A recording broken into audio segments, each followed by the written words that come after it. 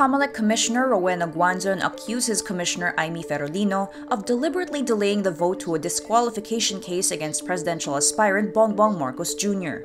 The case is pending before the Commission on Elections First Division, where Ferolino, Guanzon, and Marlon Casquejo sit as presiding judges. Guanzon caused a stir when she publicized her vote on the disqualification case against Marcos pending before the First Division. She notes the ponente, or writer of the ruling, Commissioner Ferolino, has become incomunicado. Intentionally, hindi niya ilalabas dahil alam niya na yung boto ko, DQ. Para hindi na ma-count yung boto ko. Kasi full intent to delay the resolution para hindi na ma-count yung boto ko. Ang Commissioner Ferolina, unfortunately, is not observing collegial courtesy and thus disrespected me as her senior commissioner and presiding commissioner. Ang biktima dito ang taong bayan.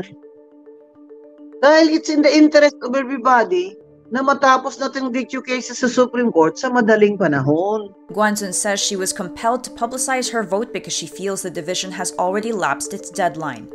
Guanzon, who is set to retire on February 2, also hints that a politician is allegedly trying to delay the resolution. Guanzon says the evidence is clear that Marcos should be disqualified on the grounds of moral turpitude. She adds it's a ground for disqualification under Section 12 of the Omnibus Election Code. Masama po ba o tama po ba na hindi nagbayad ng buwis 4 na taon ang gobernador habang ang kanyang ama ay presidente?